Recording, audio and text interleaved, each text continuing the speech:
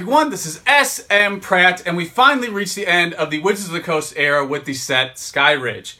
I know it's a long-awaited video for a lot of collectors, so hopefully I can deliver to that anticipation. But not only do I want to talk about the set Skyridge, I want to talk about the entire Wizards of the Coast era and what it's done for the hobby. So, starting with the data for Skyridge, the set was released in Japan 2002, English 2003. It was another larger expansion set with 182 cards. And of course, on the Japanese side, you had that split series, just like you do today for Skyridge's E4, E5, Split Earth, Mysterious Mountains. And, you know, if you look at the Sun and Moon sets today, it's very similar. In Japan, there's usually two sets, and then when it transitions to English, it's incorporated into one large set. This was also true for Skyridge.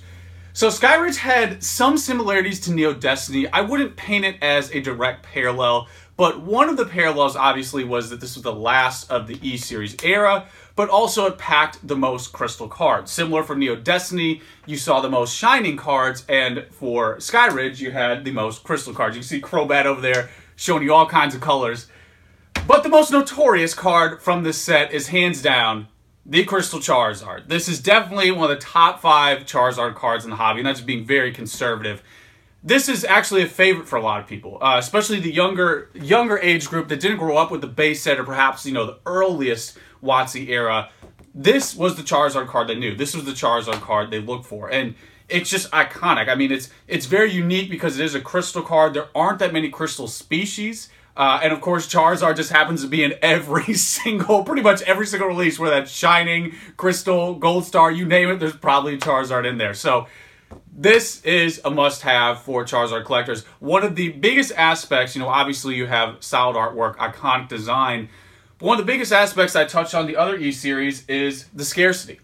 Scarcity is that invisible element, you know, that's not visible on the card. You can't just say, oh, this card has X amount of copies printed. We'll never actually know that. We'll never know how many of each card was printed. We didn't have the luxury of the alpha, beta, early Magic releases till about 95 where they told you how much quantity existed.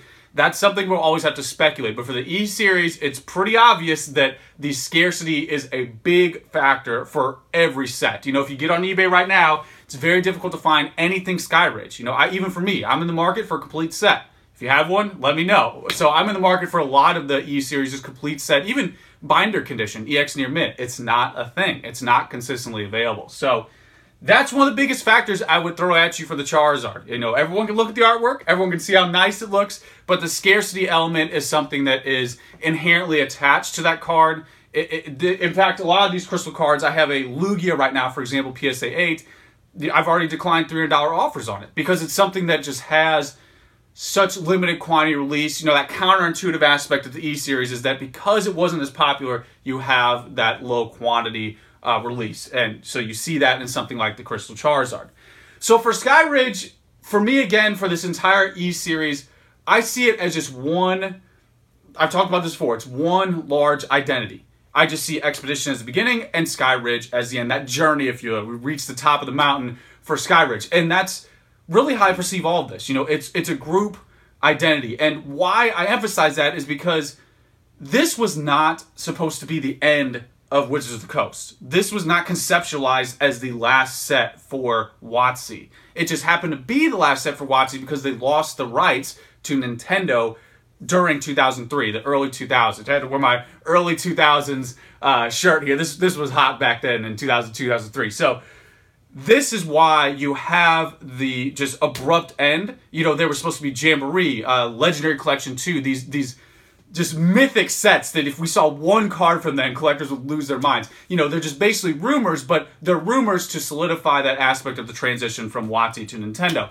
And why I really want to focus on this is because at the end of the day, it's really difficult to not value WOTC. You know, I don't care if you're 10 years younger than me or even younger than that and you didn't grow up with WOTC at all. There has to be an inherent value placed in what Wizards of the Coast has done for modern trading card games. And you see that through Skyridge. You see that not only through this set, but if you look back all the way starting from the first edition base set until Skyridge, you see consistency, you see continuity, you see quality artwork, you see a purpose, okay? And that's lacking today in a lot of the modern sets. You see whether it's a first edition print, something like crystal cards, shining cards, you see something where there's some type of collector's consciousness or some type of value on the collector that's heavily present in Wizards of the Coast. And sure enough, The two most successful modern TCG games today, modern TCG brands, are what? Magic the Gathering and Pokemon. Who started those? Wizards of the Coast. The proof's in the pudding. I think it's something that is perhaps spoken about in general, but when you're specifically talking about, what Wizards of the Coast has done for the hobby, it's best viewed, I think, not only through the E series, but through the entire era. It's just a time capsule on the collectibles of not only Pokemon, but Magic the Gathering. And when we're talking about time capsule, getting back into Skyridge specifically, if you looked at Skyridge, from 2007 or 2006 when I got back into the game, I saw Skyridge and I was like, oh, it's, those cards were printed like 3 years ago. It's not a big deal, right? They're not that old. But today, the E-Series has developed an entirely new identity. And I really wanted to emphasize this point because I think E-Series still flies under the radar because it's considered new in a way. Because I think a lot of people see that old back design. I just have an old WOTC card right here on hand. This old back design is considered old, vintage, retro, you name it. Where the E-Series doesn't really capture that. The E-Series is kind of in limbo still to this day. I think, obviously, a lot of the series collectors who are really into Pokemon, they see E-Series as the end of the WOTC era. But I think for a lot of people, that template, because it was somewhat echoed in Ruby Sapphire, just with a silver design, therefore, it's kind of muddled, if that makes sense. But my prediction moving forward is that the E-Series is just going to be a part of that entire Wizards of the Coast era. I think a lot of people are chasing down the entire Wizards of the Coast everything because I think it's just a nice, concise time capsule. It's very cut and dry. It's a good distinction and transition from, okay, Wizards of the Coast own it, now Nintendo own Pokemon, and you see a vast difference in not only print, card type, card stock even in a lot of situations. So there's just a lot of differences there that makes it, an easy separation if you're just trying to consolidate and collect an era. So that is what I would give you for Skyridge. It's something that my perception has changed tremendously over the past decade. When I first got back into the hobby, like I said, I was just like, okay, yeah, these cards were printed a few years ago. They're not that old. Where today, when I look at Skyridge, it's like, shit, I can't find a complete set anywhere. I can't find these crystal cards like I could back in 2007. And I know we've heard all this for first edition base and all the earlier WOTC sets, Neo Destiny, you name it.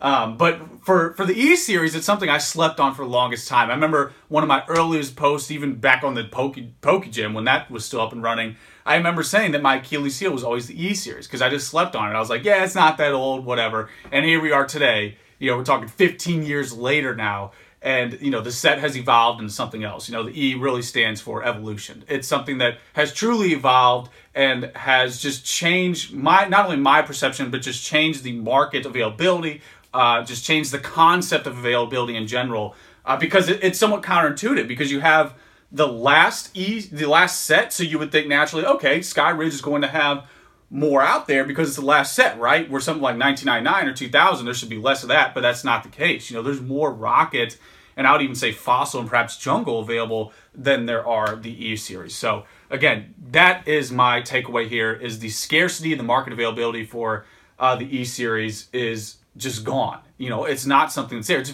I would say it's almost analogous. I don't want to say Shadowless and First Edition base because that's on its own pedestal. But it's closer to that than it is something like, let's say, Team Rocket or even Fossil or Gem or something like that. I think there's more of those sets out there. Of course, we could do a hierarchy even within them. But to just really drive that point home, scarcity, when I think Skyridge, when I think E-Series, I just think scarcity. Probably said it 10 times in all these E-Series videos combined. So yeah, that's my takeaway for Skyridge. It's the end of an era. It's one of the most crucial I would say the most crucial aspects. I'll talk about this in its own video when we get into the EX era, the original EX. The transition from WOTC Nintendo is the most crucial point in Pokemon's history, period. Unequivocally, nothing comes close. That was the most crucial point. So this marks just the beginning of the most crucial time in the hobby, which talk about when we talk about original EX. So that's my takeaway for Skyridge. Fantastic artwork. That's one other little thing I forgot to throw in there, is that the art for the E-Series is phenomenal. It's phenomenal. Again, like, my bias is because of the border. It makes it look off-center to me. Talked about this before, that like Slim Shady blonde, bleach blonde hair. Got to throw in all the early 2000s references here. This thick border makes it look a little off-centered, but once you get past that, there's some of the best artwork in the E-Series. Even for people who aren't big into Pokemon, when they see some of the E-Series artwork, they're just like, man, this is phenomenal. Like, why don't you have more of this guy? And I'm like, I don't know. I slept on it. You know, this has always been my Achilles heel. So there you go. That's my perception. Phenomenal artwork, extremely scarce, and just completely captures that end of the Wizards of the Coast era. It was not a conceptual end. It was not a pointed end. This was just the end because they lost the rights to Nintendo. So if you are someone who values history, you value the history and artwork, Skyridge has it going on. Skyridge has that challenge for you. If anything, it's pretty much the counter. It's the opposite of what you see today, where you have a ton of print. I would even say these crystal cards are very similar to the hyper rares in a lot of ways. They have that rainbow effect going on, but the only difference is this is how hyper rares should be. You know, they need to be more of a challenge, or they need to have some more. You need to have a division between first edition unlimited or some type of reverse holo versus holo. Just give some healthy challenge for collectors. E-Series has that. So, as usual, guys, let me know your thoughts. If you have any questions, as usual, until next time.